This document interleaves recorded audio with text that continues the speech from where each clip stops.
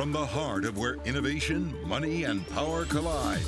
In Silicon Valley and beyond, this is Bloomberg Technology with Emily Chang.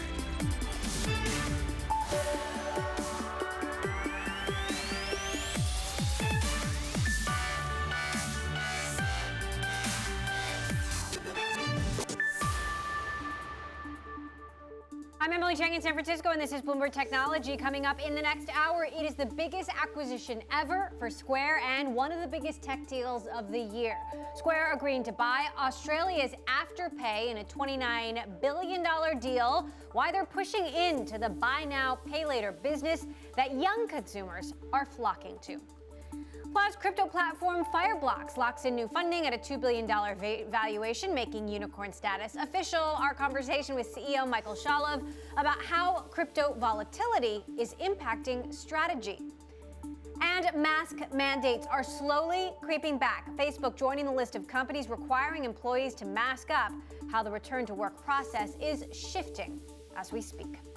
All that in a moment, but first let's get a look at the markets with our own Kriti Gupta, and U.S. equities finishing the day in the red. Kriti, walk us through the day. Well, Emily, it was a risk-off day in the markets that you saw, and you really saw the S&P 500, like you said, ending in the red. Tech outperformance, that's where all the money really went. You can see even the NASDAQ ending flat on the day, but big tech, that New York FANG index, that's really where all the money went, that safe haven bid right there, as well as into treasuries, the yield down 4 basis points.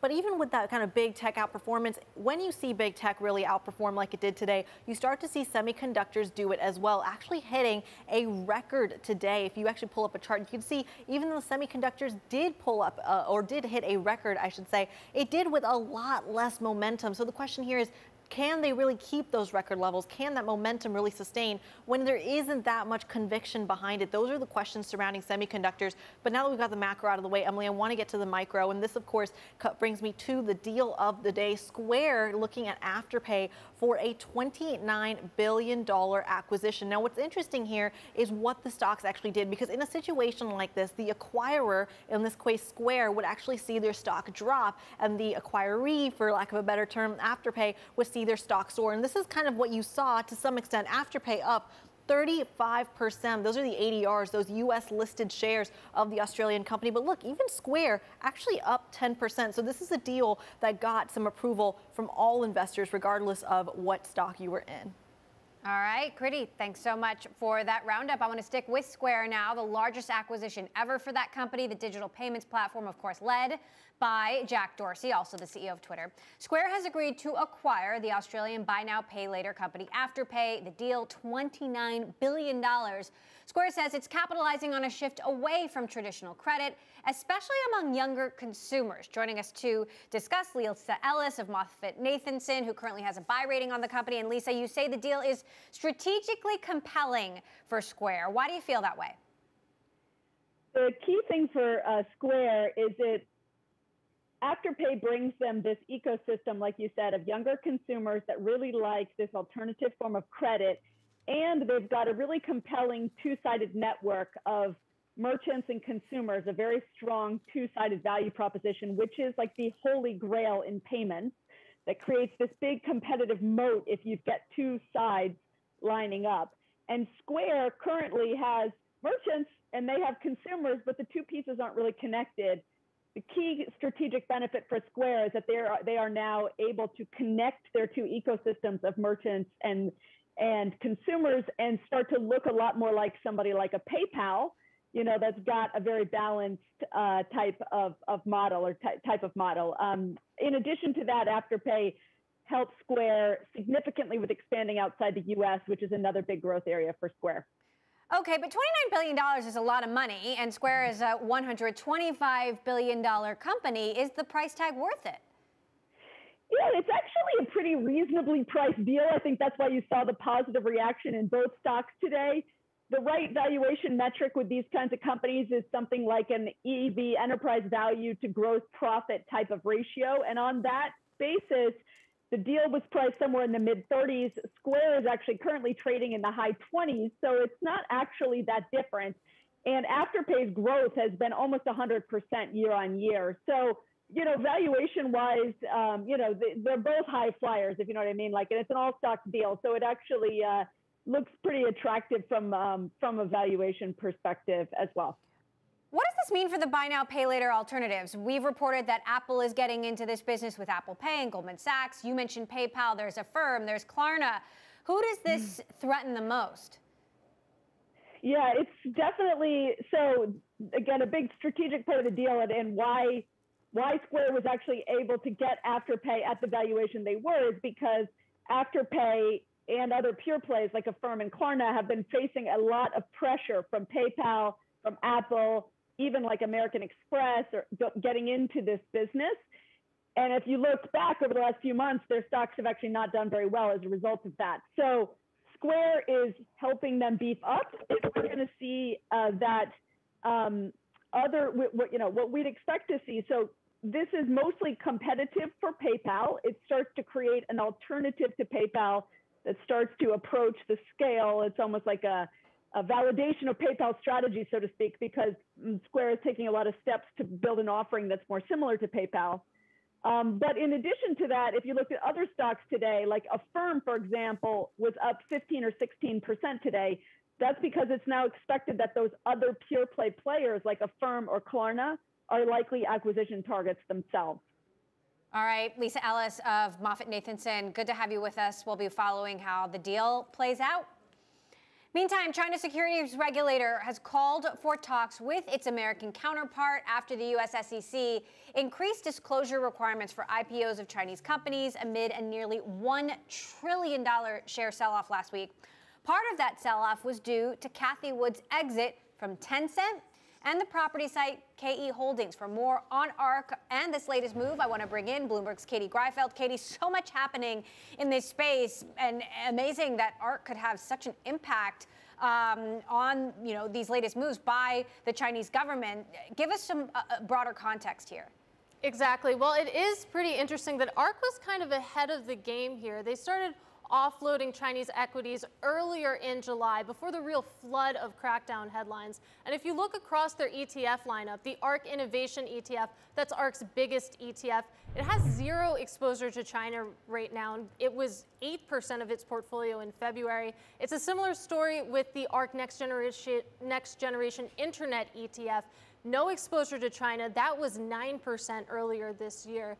And so this was kind of surprising to see them really offload their Chinese equities, because we heard in a July 13th webinar from ARK that the regulatory changes have not fundamentally impacted the Chinese companies that they invest in. But it's going to be interesting to hear if that language changes at all, especially since they're pretty much out of China at this point. Where do ARK's funds stand on Chinese equities in general now? In general, not a lot of exposure, even again in that ARK Next Generation Internet ETF.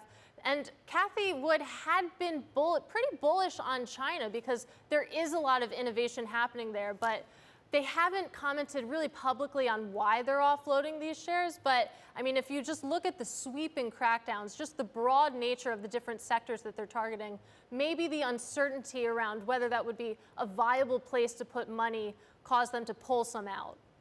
So to recap, the Chinese government trying to step up communication with the SEC after the SEC said it'll suspend any Chinese IPOs until companies improve their disclosures. But of course, that was kicked off by the Chinese government and moves that the Chinese government has made. How are international investors in general responding to this crackdown?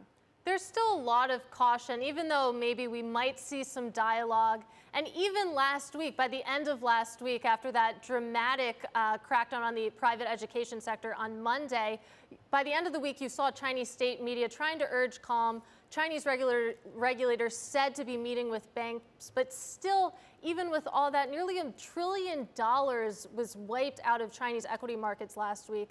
And there's really two ways to look at this. An optimist would look at these valuations and say, this is a buying opportunity. But most of the investors that I speak to are thinking, it's unknowable to know whether this is the extent of the crackdown or if there's still more to come. So that could be capping the rebound that we've started to see in Chinese equities. Because if you look at the Golden Dragon Index, it's still down over 40% since its February peak. Okay, something we will definitely continue to follow. Bloomberg's Katie Greifeld, thanks so much for that update. All right, coming up, Bitcoin drops after posting its biggest weekly gain in 3 months. We're going to tell you what's driving the latest crypto market moves next. And Take-Two Interactive falling in extended trade after saying several key titles will be delayed. The news coming as the video game maker delivered its quarterly results. Recurring consumer spending fell 25% in the first quarter as the game business continues to show weakness after a surge in play during the early phase of the pandemic. However, that was better than the anticipated 30% decline. We'll keep watching this one. This is Bloomberg.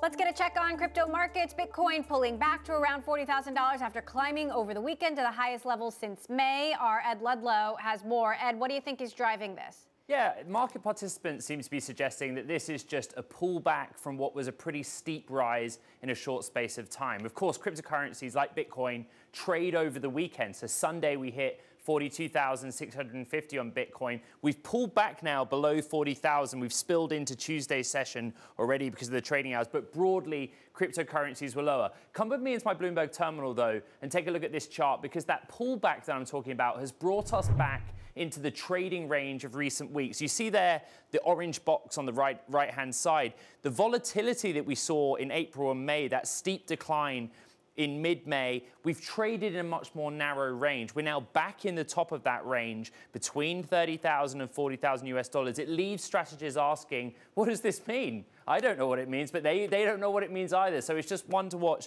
going forward.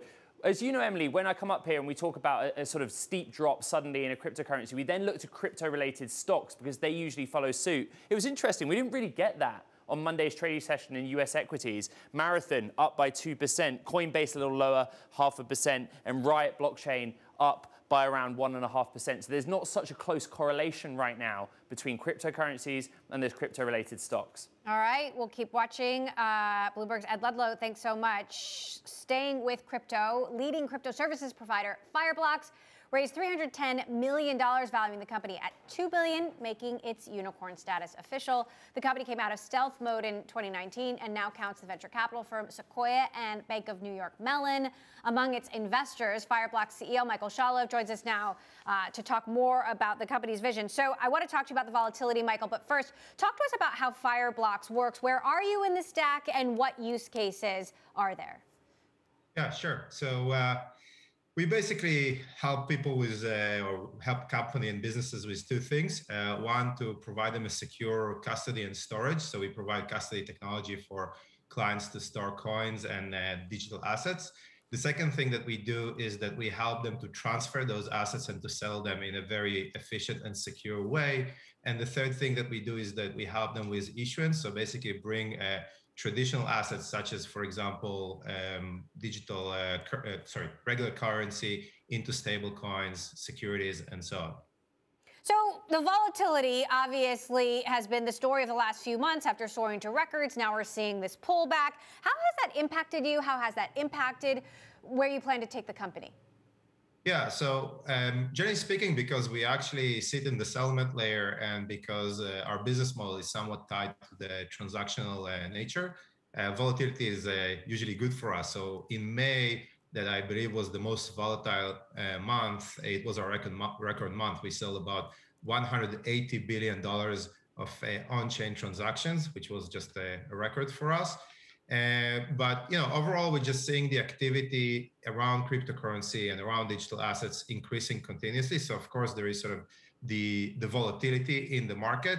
But if you look at the trend, the amount of participants, the amount of volume, the amount of transaction just continues to increase. Also, the amount of unique wallets continues to increase. And that is just generally speaks to the adoption or the propagation of this technology into the general market, into the mass institutional market.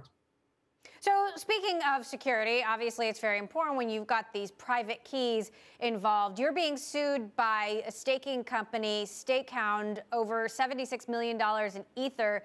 They say you lost. They claim that you deleted the private keys and then didn't back them up. Can you give us an update on this lawsuit?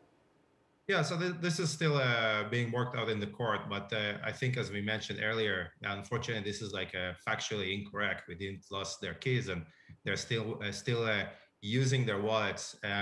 There was a different experiment that was done over there, actually around staking, in a very experimental side of the ecosystem, where people are exploring new technologies. And over there was an issue that was related mostly in terms of how the service was consumed by them, and obeying the protocols in something that was very exploratory.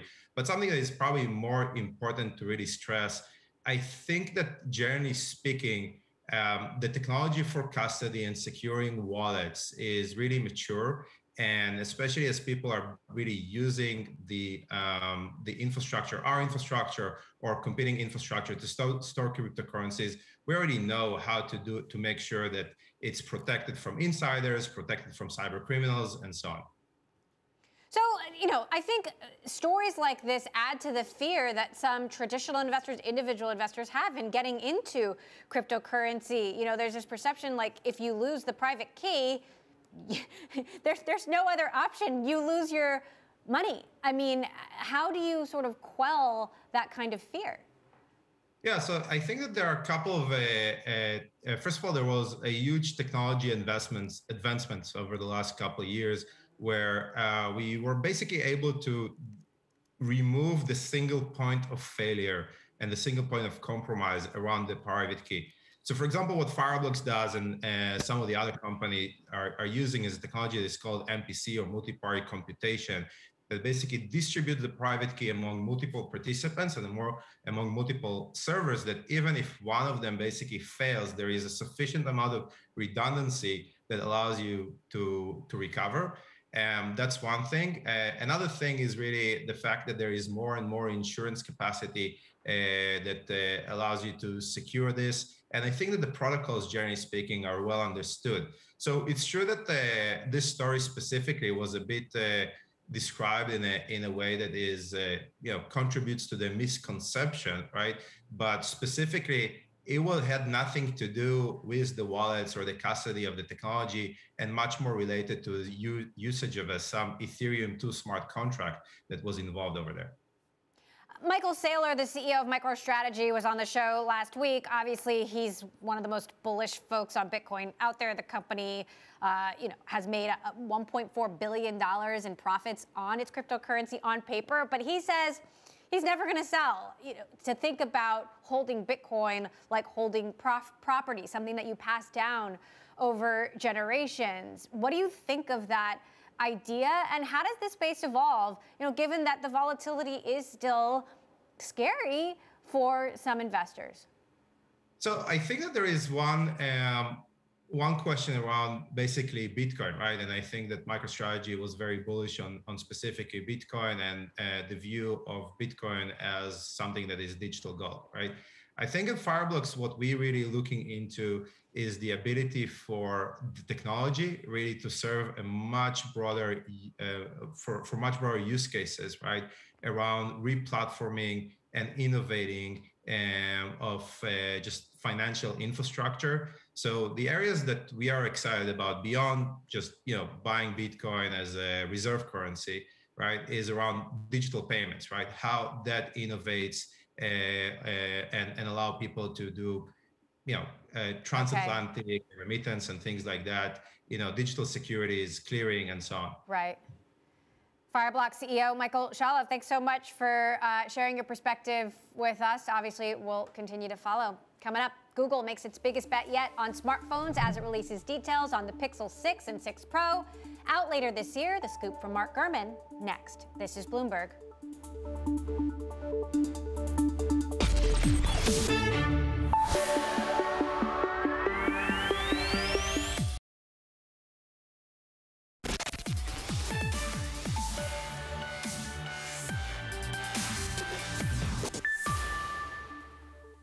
I'm Mark Gurman with Bloomberg Technology, and on this week's episode of Power On, I'll be taking a look at Google's upcoming Pixel 6 and Pixel 6 Pro phones and how they'll compete with the next generation competitors from Apple and Samsung. For this year, Google is making major changes to its devices, and they plan to launch an entry-level model with aluminum edges, as well as a higher-end Pro model with a telephoto camera, a bigger screen, and nicer materials. Both devices have new designs with a large camera bar on the back. But the biggest change is on the inside, a new system-on-a-chip called Tensor that replaces the Qualcomm SoC that has been used in Pixel devices for several years. The addition of a new chip means that Google is finally catching up to Apple and Samsung, which have both included their own in-house processors inside their smartphones for several years. Google said that its new Tensor chip will beef up its artificial intelligence capabilities, including in speech recognition speed and accuracy, as well as in the processing of photo and video. Another upgrade coming in this year's Pixel phones is an in-screen fingerprint reader for unlocking the device and authenticating payments. In addition to the new hardware design and revamped internals, the company is also debuting a new Material U user interface for the new Pixel phones. The new interface changes the button as well as interface elements design to color match the phone's wallpaper. The new phones are likely to be announced in October and released later in 2021. The new phones will be critical for Google, which, despite releasing well-made devices, has ironically not made a dent into the hardware ecosystem for its own Android operating system. The new phones launch half a decade after the first models back in 2016. For Pixel fans looking for something sooner, the company also plans to debut a new low-cost Pixel 5a phone in August. The new devices will stack up against new foldable phones launching in August from Samsung, as well as Apple's next-generation iPhones launching in September with a smaller notch, faster processor, and much improved cameras. For Power On, I'm Mark Gurman.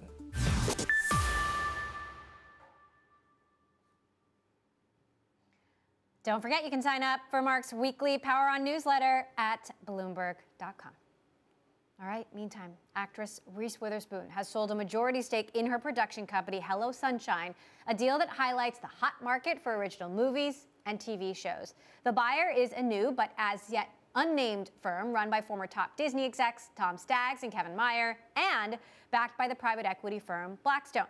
Bloomberg has learned the deal values Witherspoon's company, Hello Sunshine, at about $900 million. Hello Sunshine produced shows like HBO drama Big Little Lies and the Apple TV Plus series, The Morning Show. All right, coming up, paying from your phone is about to get easier. We're speaking with founder and CEO of Marqeta, Jason Gardner, about how his company is powering a brand new commerce feature for Google Pay users. This is Bloomberg.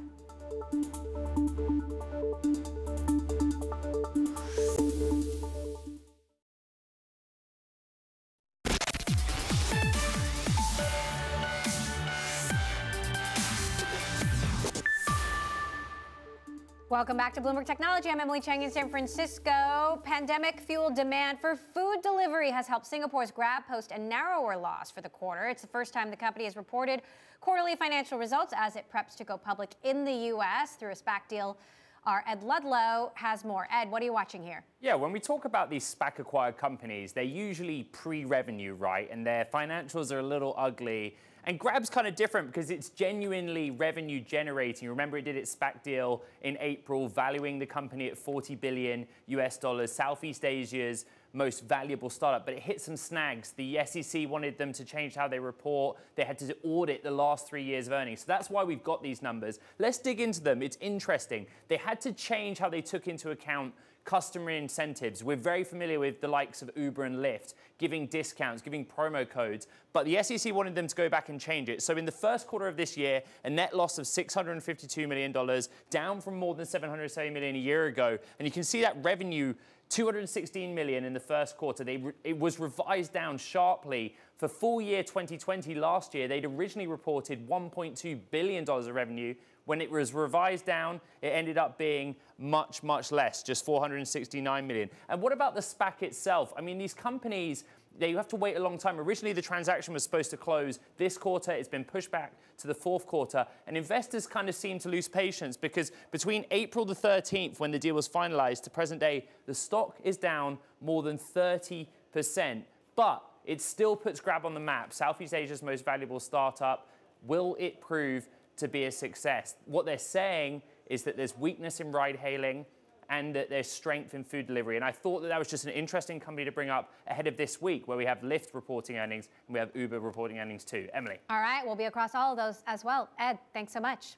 Meantime, the evolving pandemic has heightened the need for contactless payment and mobile wallets. Marqeta, a payment processor and card issuer, is capitalizing on the opportunity by giving Google Pay users a new way to buy stuff. Joining me now for more, Marqeta founder and CEO Jason Gardner and our Bloomberg News reporter Shonali Bosick in New York. Jason, thank you so much for joining us. So your card issuing platform will power this new Google Pay balance card. Talk to us about how this will work and what is so significant about it. Well, thank you for having me. And as we've seen, the tokenization of payment cards, the ability to generate these cards virtually and drop them into Google Pay or Apple Pay or Samsung Pay has really accelerated over the last year and a half. And our partnership with Google allows Google users to spend outside of the Google ecosystem. So to generate these cards, drop them into Google Pay and spend anywhere Google Pay is accepted. So, huge news in the fintech space today with Square buying Afterpay. And I'm curious what you make of all of this consolidation. Well, first, they're two founder-led companies that build beautiful experiences for consumers. They also happen to be both Marqeta customers, both shining examples of modern card issuing. And we see where not only does every company want to become a fintech company, but there's many flavors of fintech that we're finding where companies are really combining in this Square buying Afterpay. And I can't wait to see what they do together. Buy now, pay later started in Europe. It's now a movement in the US. We've seen Cash App grow significantly as part of Square. So let's see the beautiful experience that they can create together as a combined entity. I have so many curiosities about how this plays out and how this changes the credit underwriting, I'm losing my words today, credit underwriting landscape. But you work with so many of these companies, from Square to Google to even Goldman Sachs. And honestly, I'm really curious, Jason, as to what type of company wins at the end of the day. Is it a fintech company? Is it a big tech company? Or is it a traditional Wall Street company that ends up winning this game? The best experience wins. The companies that build the best experience, they listen to their consumers and businesses, depending on which flavor of what they're trying to build. But we've seen where companies like Goldman Sachs, a 160-year-old bank, reinventing themselves. We've seen companies like Afterpay and Buy Now, Pay Later, or the Cash App, and adding a card to the Cash App, which happened in the beginning of 2017, has really transformed banking. The idea of embedding fintech into companies is not a new thing. What's new is really focusing on the consumer experience. And this is happening around the world in towns and cities, countries, continents, really changing the landscape of how fintech or really banking is brought to both consumers and businesses. So I can't wait to see what happens. I think, like most people, to see companies like Square and Afterpay combined, you're really focused on the outcome. What can these companies do together? And this is a new change in regards to really the fintech landscape and how companies are coming together to build new experiences. Is there anything that folks need to be worried about when it comes to buy now, pay later? Because some of the older Wall Street types, right, the folks that have been around forever, what they're really worried about is the underwriting standards that come with it. We haven't seen a major hiccup yet. We haven't even seen really bad times for the consumers who use it yet. So is there anything you're worried about? Well, interest rates have remained fairly low. Again, we see consumers are really adopting all types of buy now, pay later, whether it's Afterpay, Affirm, Klarna, Zip, QuadPay. There's a number of different firms out there. I think there's approximately 20 or 30 buy now, pay later companies. So consumers have really adopted these. How consumers use this to buy at the point of sale, whether online or offline, I really think will continue. Again, this has started in Europe. It came to the United States, and now it's a global phenomenon. They will continue to use this as long as it's an option for them to buy at the point of sale. Jason, how is crypto shaking all of this up? Obviously, now a massive part of Square's business is also crypto. I mean, there's a ton of volatility in the space, not something that crypto loyalists are not used to. However, you know, for more traditional investors, I think there's still a lot of fear out there given continued volatility. Yeah, it's interesting. You asked me that question on June 9th, the day that Marqeta went public. And there was a lot in the news because El Salvador had said they're going to legitimize it and allow you to spend that. Now, since then, we've seen Janet Yellen talk about stable coins. Again, this is something that we constantly talk about. In every country in the world is trying to figure out what we're going to do with it. I think right now we're just in the context of how do we regulate? I think regulation is good. I think it brings legitimacy to currencies, especially in the crypto world. We see consumers beginning to use it, whether it's crypto rewards as part of credit card products or prepaid products. We obviously seen, as you mentioned, Square getting into the game, the ability to buy crypto and spend crypto. I think there is more coming. I think there's a positive aspect of everything that we're doing. Again, this is another currency that consumers are going to use. They're going to spend, also businesses. So there's more to come. I see only positive aspects of this. And the more it gets regulated, the more it legitimizes it and allows consumers, just like you and me, to be able to use crypto as a legitimate currency at the point of sale. Jason, I want to talk about your path to going public because it looks like your company, so many fintech companies, just started off with this boom and then have wavered a little bit in public markets. You're trading around your IPO price. Are you still happy you went public? And also, what is it about these companies that you think they're getting so much steam at the onset, but then not keeping that momentum into trading? Well, as a founder CEO, you never think about in the beginning that you want to take a company public. We had over an 11-year journey. We spent 18 months in planning to go public. It was time to go public. It was the right time for us to go public. And going public on June 9th was a one-day event. This is a generational business. Stocks go up, stocks go down. We're just focused on building a great business and servicing our customers. One thing I found is after 18 months of running an IPO process, I'm actually really excited to get back to running the business on a day-to-day basis and see what we can accomplish as a business, not only as Marquetans, but also we can do for our customers around the world. Interesting, and we've seen a similar path looking at the shares of Robinhood, looking at UiPath, no pun intended. So we'll keep following that story and you getting back to business. Jason Gardner, Marqeta founder and CEO, as well as our own Sonali Basak. Thank you both. Coming up, companies around the world hitting pause on return to work plans in the midst of the Delta variant. We are looking at striking that delicate balance between digital and physical worlds and how companies are adapting. That's next. And before we head to break, let's take a look at these images from Cape Canaveral in Florida. Boeing Starliner crew capsule and the United Launch Alliance Atlas V rocket it sits on top of has been rolled out to the launch site. Again, it is the second time in less than a week that the spacecraft has been positioned ready for takeoff on an uncrewed mission to the International Space Station. Last Thursday's attempt was scrubbed after a Russian module accidentally caused the ISS to tilt as it docked with the outpost.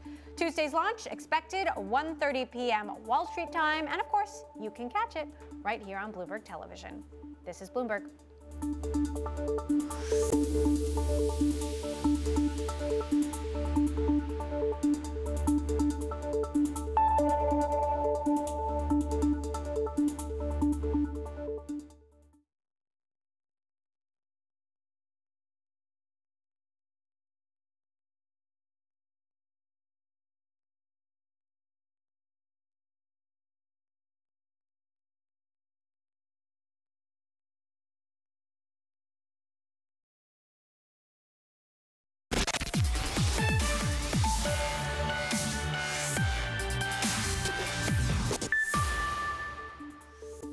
We want to strongly recommend that people wear masks in indoor settings, even if you're vaccinated.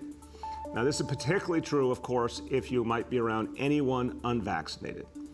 If you don't know the people you're around, if you're not sure if they're vaccinated or not, or if you know some are unvaccinated, absolutely crucial to wear a mask, even if you are vaccinated. The difference, of course, is if you're around fully vaccinated people, that's a better situation.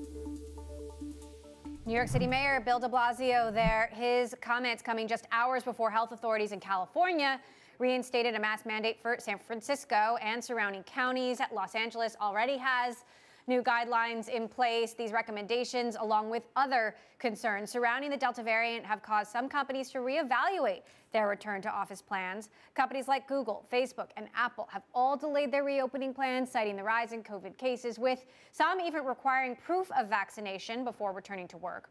A new book by Stanford's Robert Siegel, The Brains and Brawn Company, How Leading Organizations Blend the Best of Digital and Physical, explores how companies can balance in-person and remote work in a rapidly evolving mid to post-pandemic world. Joining me now for our work shifting segment is the author of that book, lecturer at Stanford Graduate School of Business, Robert Siegel. Professor Siegel, thank you so much for joining us. So you started writing this book in the middle of the pandemic, and here we are thinking would be out of it, and we're not. You know, how do companies navigate, one day, 1 hour it's one thing, and the next hour it's something different? Well, I think we saw over the last 3, 4, 5 years that every company was having to blend digital and physical because every product is connected. And the pandemic only accelerated that. I mean, even in education, we had to become experts in how to teach on Zoom overnight. And I think this is going to be with us on an ongoing basis. You'll see incumbent companies have to bring in digital capabilities, and disrupting companies have to understand what it's like to function in the real world.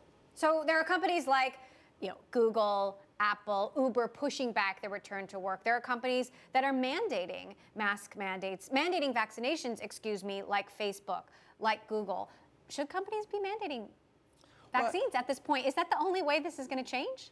Right now, it appears that the Delta variant is actually hitting most people who are unvaccinated. And if the government isn't going to be able to do it, perhaps the only way that we'll be able to do it is that the private sector will have to force its people to get vaccinated if they want to come in, and they'll figure out how to blend who's in the office and who's not in the office. So this blending of digital and physical is going to be with us going forward. One thing that I think is missing in a lot of the messaging is talk about kids under 12 who can't be vaccinated. And so even if you are vaccinated, there's a concern that you're taking, whatever exposure you have at the office or on transport to the office back to your families. Like, how should companies be balancing all of that? I know they want people to get back to work, but it's scary for a lot of families. Well, they're going to have to be open to the needs of their employees. Right? If people who have young children, you have children, I see it on my colleagues at Stanford who have young children, it's really, really hard if you're worried about, are you going to get your kids sick? Will the kids, end up spreading it to other people as well? So you'll see people, I think, take a more conservative view, which will slow the, us getting back to the other side of what we hope will be a time when it's back to normal, when we're all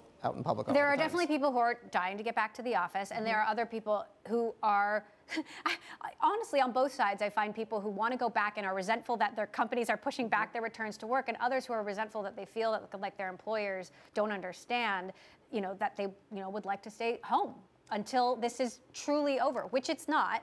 How do companies strike that balance, and what's going to separate the companies that get this right from the companies that get this wrong? I think the best companies will employ what I talk about in the book, the amygdala, empathy towards their employees, and understand that different employees are going to need different things. People with young families are going to have to deal with health care, they're going to have to deal with child care, and you're going to have to create opportunities for them to be able to participate. Similarly, people who want to be able to come back in the office, maybe they're single, maybe they're younger, they like the social aspects that come from work, you want to be able to allow that to happen and to do so safely. Companies are going to need to be flexible, and they're going to need to know how to blend digital and physical together.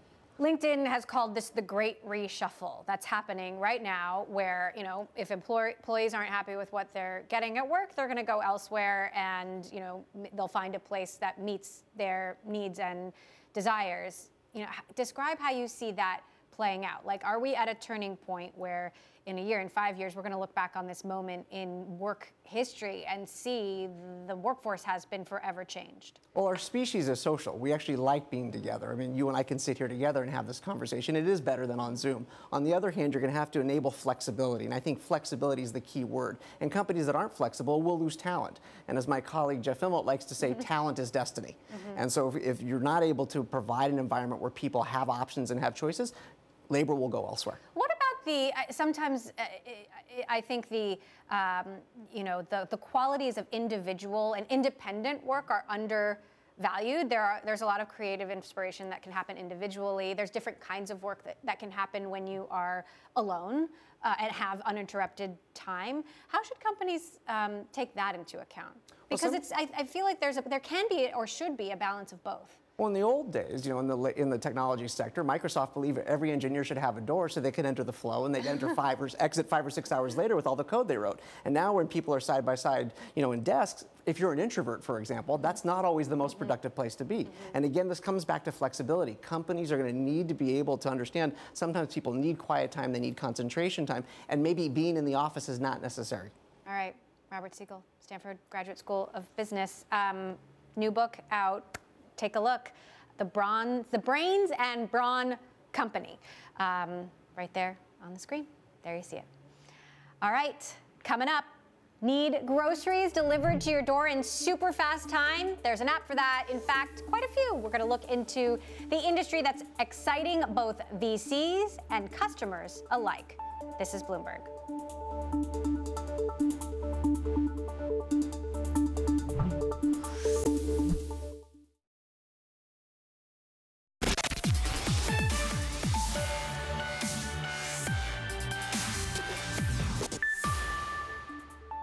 Here in the U.S., getting Whole Foods delivered to your door, about to get pricier depending on where you live. Amazon is tacking on a $9.95 service fee for deliveries in the Boston and Chicago areas, as well as Manchester, New Hampshire, Portland, Maine, and Providence, Rhode Island. When Amazon bought the organic grocer back in 2017, it offered free delivery for orders over $35. A spokesperson says the new fee helps cover operating costs without increasing food prices. And Amazon has a lot of competition when it comes to grocery delivery, of course. In recent months, we've seen a raft of companies around the world promising to courier necessities straight to your door in ultra-fast time. The growing industry has the support of big-name backers. But just how lucrative can it be? Bloomberg Opinion's Alex Webb explains. Is venture capital going to kill your neighborhood convenience store? Since the pandemic forced people into lockdown, New York, London and Berlin have been flooded with rapid grocery services like Get Here, Gorillas and GoPuff. They operate from so-called dark stores, small warehouses in cheap locations away from the high street, and promise to deliver a six-pack of beer, bag of Doritos or a raw steak to your front door as little as 10 minutes after you order from their app. But is this just another case of venture capitalists putting billions into businesses that are never going to turn a meaningful profit? Giles Thorne, an equity analyst with Jefferies, took an innovative approach to finding out. He's previously worked as a courier for Uber Eats and Deliveroo to get a sense of how their businesses worked.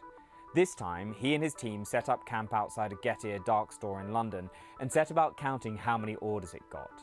The idea was, if you turned up at a dark store, because all orders are being fulfilled from a single spot, you just need to go to that spot and count the number of people on bikes cycling out with backpacks on to have a pretty good idea that that was a proxy for an order. And if you spend enough time, if you spend a day, if you spent a week, you can actually build a pretty robust view of what the daily order count was. And Get Here was getting a lot more orders than he expected. Just 6 months after opening, the store was averaging 340 orders per day. Depending on the size of each order, each store could therefore conservatively be making between $4 million and $6 million a year in revenue, he estimates. That could be even more if basket sizes are bigger. We know from some of the commentary out of the private operators, the pure play dark store private operators, that basket sizes are comfortably north of 20 euros and trending towards 30 euros. That let him estimate that an established dark store can make an operating profit that represents between 5% and 10% of sales. That compares favourably with convenience stores, which typically enjoy a profit margin of between 2% and 4%. The model can be more profitable because it has some lower costs. It doesn't need premium real estate locations to attract the passing customer, so rent is cheaper. And each store can cover quite a wide area of around 11 square kilometres, so you need fewer locations. But setting up does require a lot of money, at least $1.4 million per store, according to Thorne. The last generation of rapid growth consumer investments were platforms, three-sided marketplaces like Uber, Lyft or Airbnb that connected a customer with someone offering a product or service and took a percentage cut. In theory, it's a business model that doesn't require much investment because you're acting as little more than a catalyst. But in reality, the low barriers to entry have made competition tough and marketing costs high. If you're a dark grocery operator, you're really only competing for the customer. If you're Uber Eats or Deliveroo, you're competing on three fronts: for the customer, for the best restaurants, and for couriers, all of whom might find a better deal with one of your rivals. The initial outlay for dark stores is higher, but once it's up and running, it should be more efficient. Firstly, these companies are burning money on marketing to attract new customers. That's fine for now. They've raised $3 billion from investors this year alone as venture capitalists determined that the pandemic-induced lockdowns were accelerating e-commerce trends. But it's clearly not sustainable for a city like London to have a dozen different ultra-fast delivery companies. At some stage, some will go under or be acquired by their rivals. Finally, and perhaps most significantly, will the growth trend survive the lockdowns? When people are working from home, they can place dark store orders throughout the day. But if they return to the office and orders become concentrated in the evenings, the business case may not add up as readily. Besides, it's easier for commuters to pop into the corner store on their way home. It's pretty clear, however, that dark stores are here to stay. The irony is that if everyone decides it's an attractive business, supermarkets and venture capitalists alike will continue to pile into the space, and the ensuing price war will mean it ceases to be an attractive business. It'll be good for the consumer, but your local bodega might find that its lunch is being eaten by someone else. This is Alex Webb for Bloomberg Quick Take in London. Alex Webb there in London. And that does it for this edition of Bloomberg Technology. Make sure you join us tomorrow. We're going to be joined by Linda Finley-Kozlowski, CEO of Blue Apron, and the CFO of Match Group, Gary Swindler. I'm Emily Chang in San Francisco. This is Bloomberg.